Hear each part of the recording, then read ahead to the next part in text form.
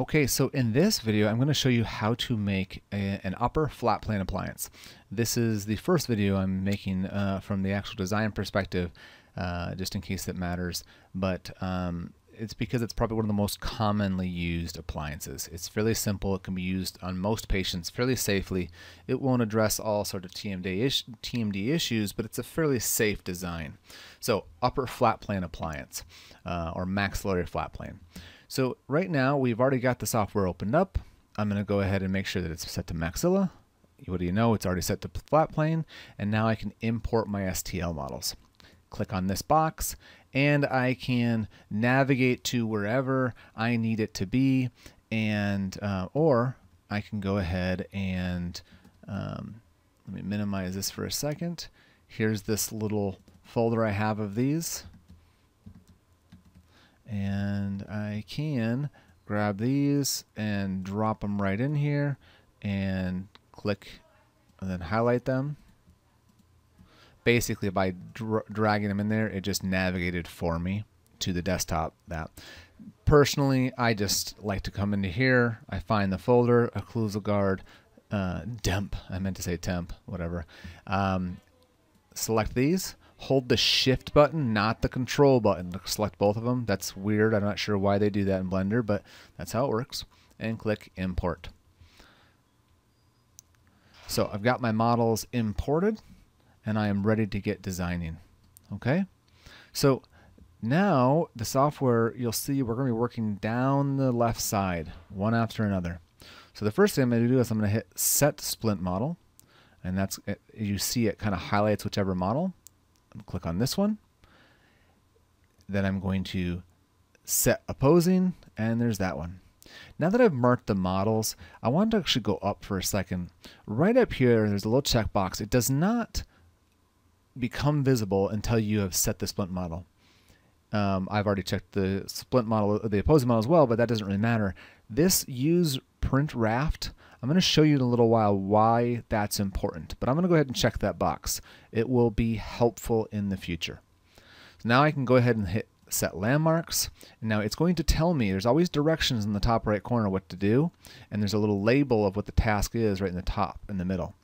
So I'm going to click on the right molar. I like to click on the mesial lingual cusp, now the left molar, now the incisal edge, and now the midline. If you can't find it, look for the incisive papilla. It's right around there.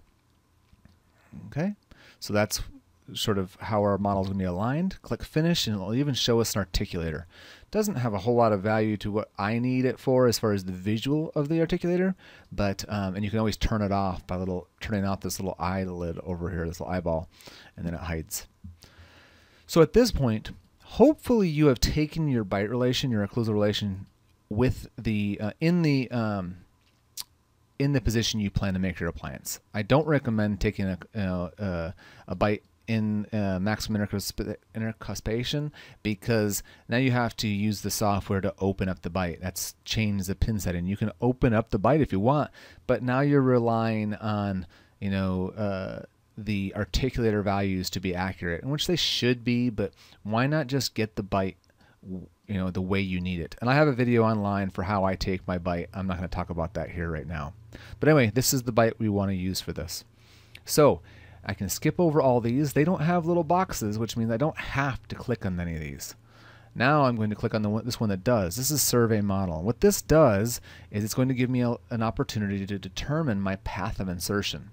I can say, this is how I want to insert it. This is how I want to insert it, whatever. Generally speaking, I just move it a little bit down, click capture view, and I'm done.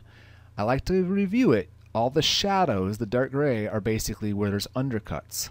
As you can imagine, the more undercut there is on the front, the anterior teeth, the less there will be behind the second molars. If I instead set it like this, like we're going to be inserting it this way, you see all those shadows disappear. But now there's shadows behind the anterior teeth, behind the molars and whatnot. So you're just sort of setting it up approximately the way you want. Hit capture view, and then look how if you like it or not. You can make small adjustments with these little buttons up here, which is going to be tweak posterior or tweak anterior, whatever you want to do there. Okay?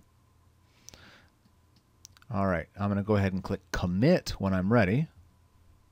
And so now this view, the little orange lines just shows me where those undercuts are. I do need to save, so I'm going to go ahead and just call this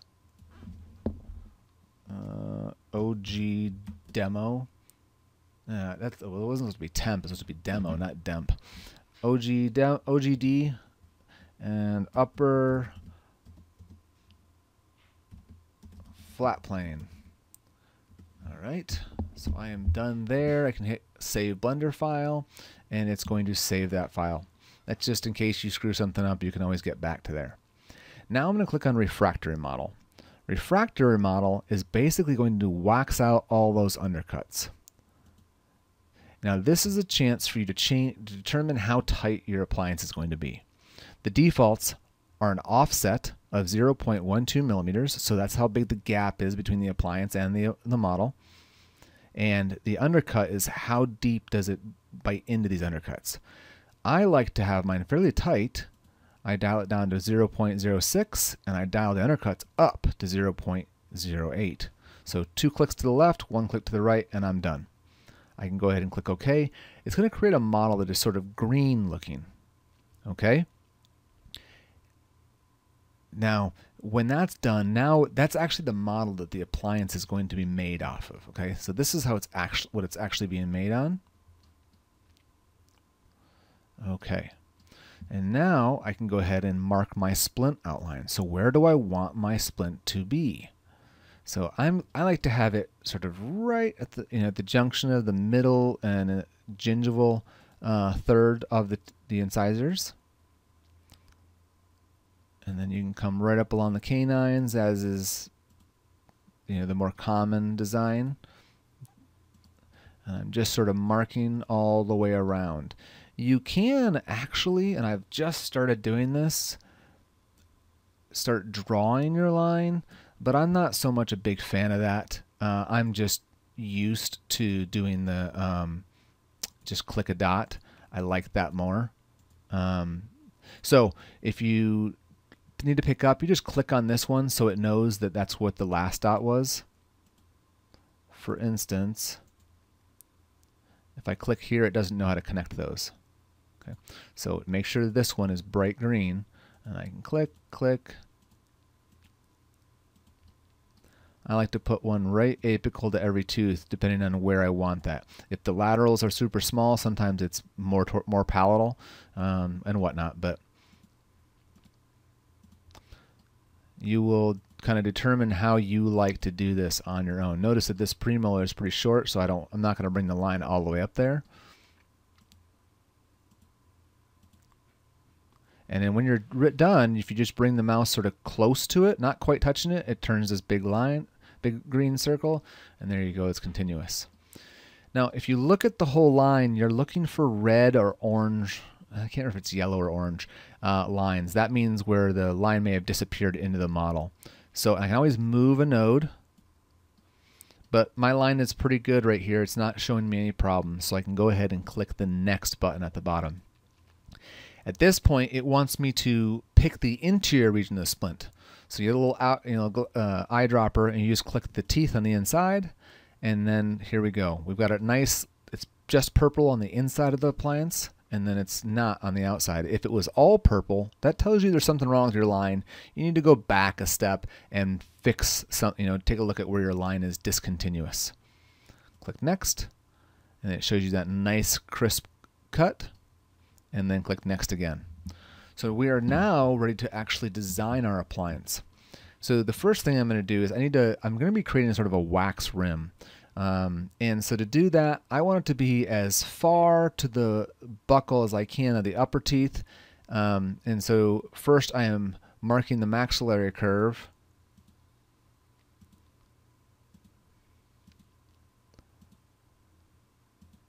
And I'm clicking on the buccal-most aspect of every tooth, unless there's like a tooth where it's sort of inset from the line. I don't want the line to squish inward. There are ways to customize these lines afterwards, but I don't like to dink around with that. I just like to get it right the first time. Now I'm going to click on the mark mandible, because this is going to give us a chance to sort of mark the internal aspect.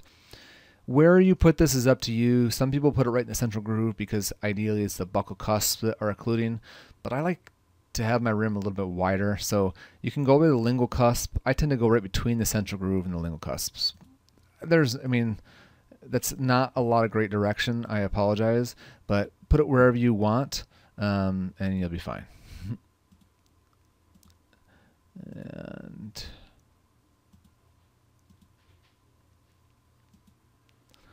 all right, so there's my lines, and I can say commit. And so I can scroll down over here. These little items right here, where it says background, these are things that have been happening in the background the whole time. It made a splint shell, which is this. It checked the minimum thickness, or it makes a little minimum thickness to make sure that we don't adjust our appliance so it's too thin. And right now it's creating a dynamic surface, which is basically protrusive and lateral protrusive movements. If I click a splint wax rim, I can click OK, and here's the wax rim based on where I drew those lines. So imagine if you had merged your darts in the central groove, this would be thinner there. So what's right, what's wrong? I don't know if there is such a thing, but that's just how I do it. So there's the wax rim. And now I'm going to click on Fuse Wax Rim, Rim to Shell. So it's going to turn this, right now they're two separate objects, blue and green. It's going to create one object from the two. And it smooths it out a bit.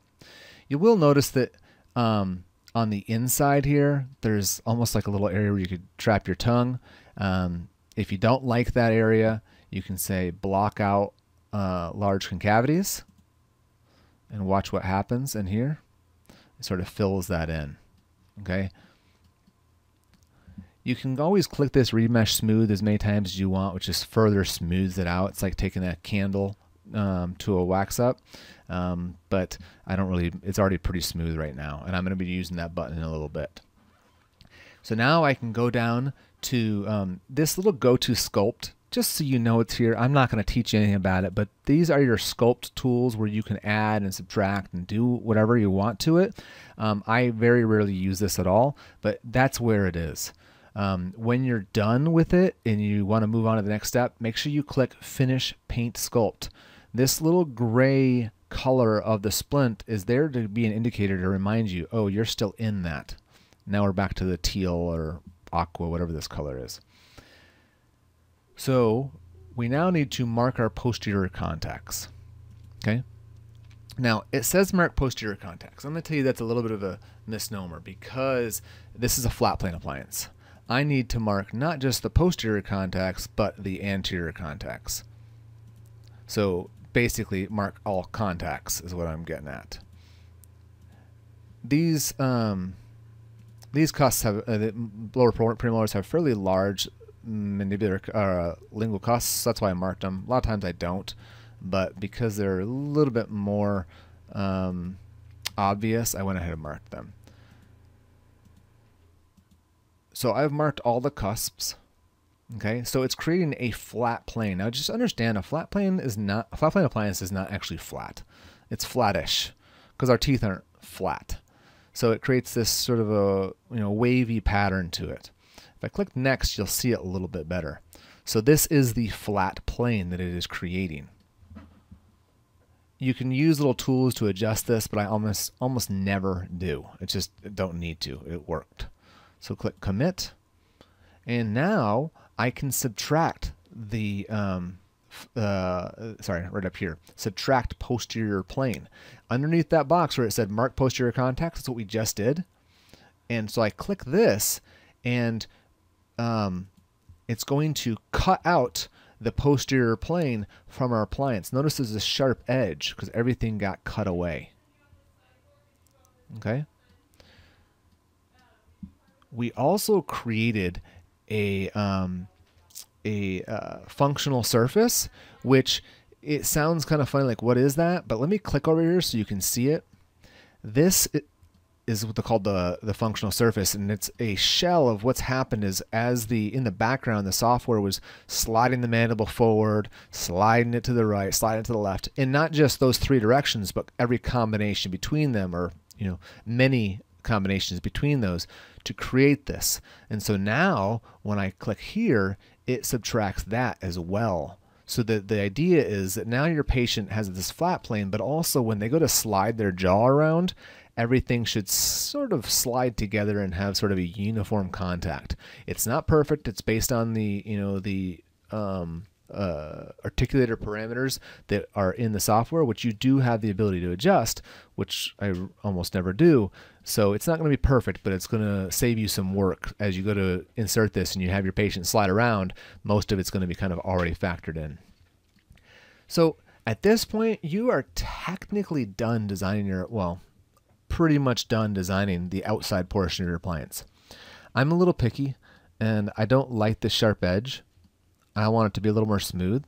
So what I'm going to do is I'm actually going to slide back up here to remesh smooth button on the left side and watch what happens to the sharp edge.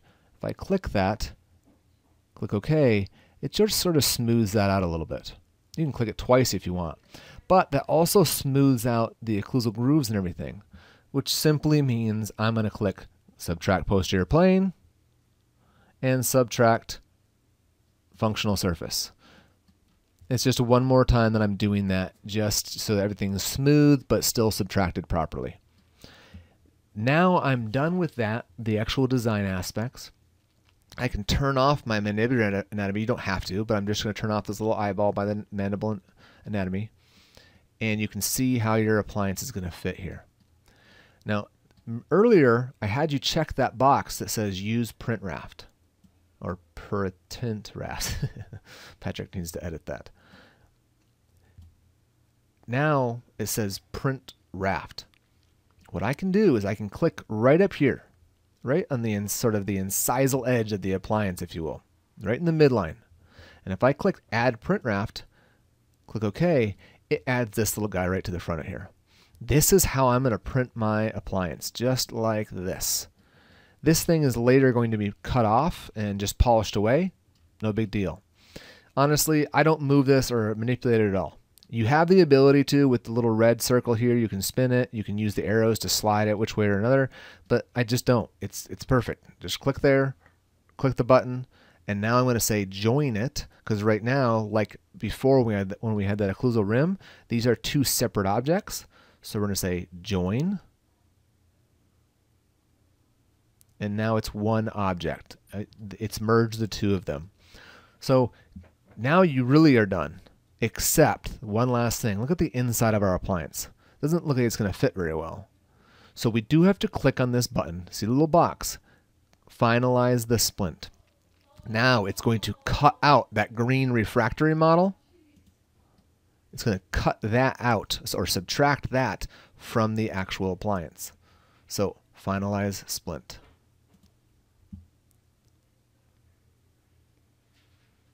There we go. Our splint is now designed, ready to export, and ready to print. If you don't like the fact that this raft is sort of in this area, it's really not going to worry me too much, but I could have moved it so it interfered with it a little bit less. But honestly, I'd rather have this than have supports everywhere. So again, it's pretty easy to adjust that. And if I have to adjust a little bit in the mouth or at chair side, no big deal. But really, these are the occlusal stops back here. This is just when the patient slides forward. So we can get away with this a little bit.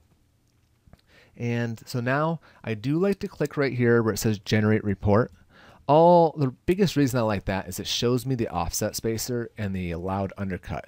Because if I ever need to come back and like, hey, my appliance was too tight, now I know what my spacer was, my undercut was, and or if it was too loose, once again. If you have changed your articulator values, it'll also show you all of that. So it's a nice little thing. You just click on that. And so now when I click export splint STL, which is the final step, it's automatically, it's going to name it the same file as it was when I designed it, but it's also going to export this little text file. So let's just take a look. I'm going to open up my Rayware software, which is the printing software for SprintRay's printing software. Sorry, I'm trying to move this so that it fits into my recording area.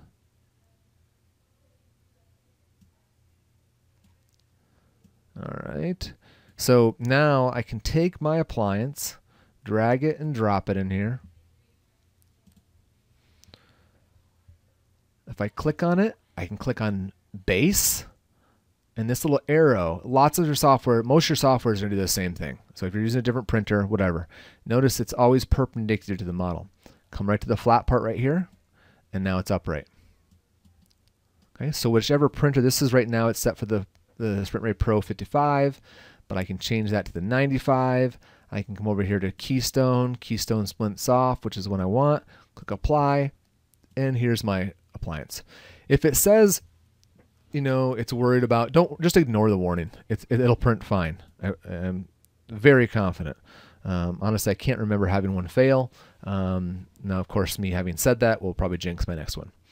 But anyway, that is the entire process from start to finish of getting this appliance ready to print.